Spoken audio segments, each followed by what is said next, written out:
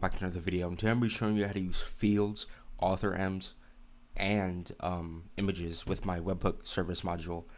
I updated it and I actually released the update for it, but I never made a video on it. So if you've seen it and like didn't know what to do, well now you can. So I'm gonna leave the link to the Webhook module in the description. All you have to do is go to your models and then go to Webhook service and insert it. Just put this in server script service and also insert a script. Now it's basically just how it was before. You just want to require it. So local ws for webhook service equals script.parent.webhook service. Oh no, never mind. Require script.parent.webhook service. Now to get your URL, you want to go to your Discord server. Go to server settings, integrations, webhooks, and create webhook. And then you want to copy the webhook URL. And now we want to get a proxy. So like since Discord blocked Roblox, as you know, I made like a ton of videos on it. We need a proxy to be able to actually use them for Roblox. So first of all, just put local URL equals and then put your URL. Now we're going to be using webhook.lewis.miners.dev. I made a lot of videos on this one too. It's pretty useful. So we just need to replace discord.com with that. So all you have to do is just go to the website here.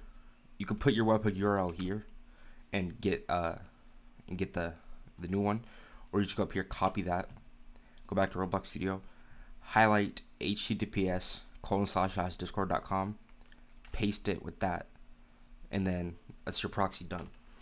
Now for webhook service fields, you want to create a table with your fields in the script, not the actual module. So just do local fields equals, create a table, and create another brackets inside the table, and that's going to be your first field. So let's do name equals field 1, value equals cool field 1. Also put commas after all of them, or else it won't work. And then inline equals true. And then now we just want to go down here and then just do ws create embed URL title equals test embed message equals this is a cool embed, and then fields, just put the fields table right there. And now once you go ahead and click play, go to your Discord server, it'll send it right here, test embed is cool embed field 1.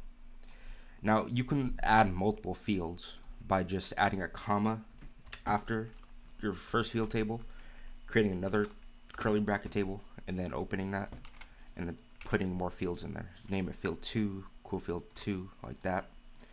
Back to your server. Say we have field 1 and field 2.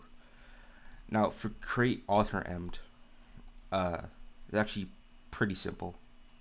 All you have to do is webhook service create author emd, and then URL, and then the name. We'll just do Lewiscape, and then the icon URL. Let me actually get that for you guys real quick. Okay, so I got the URL right here for to get the image of the player.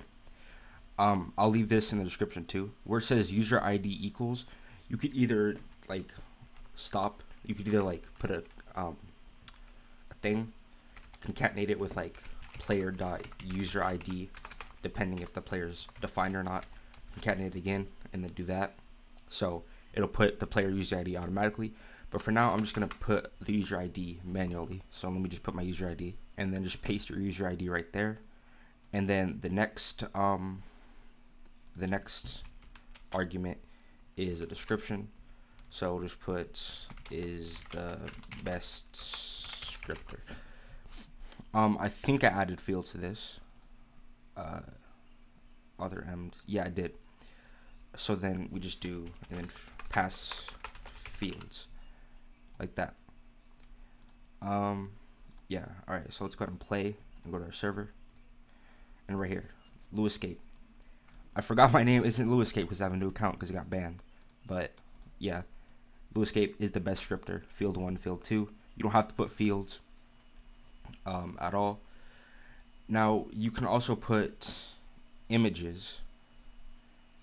Yeah, after, like, for the regular embed, you can put images after the fields.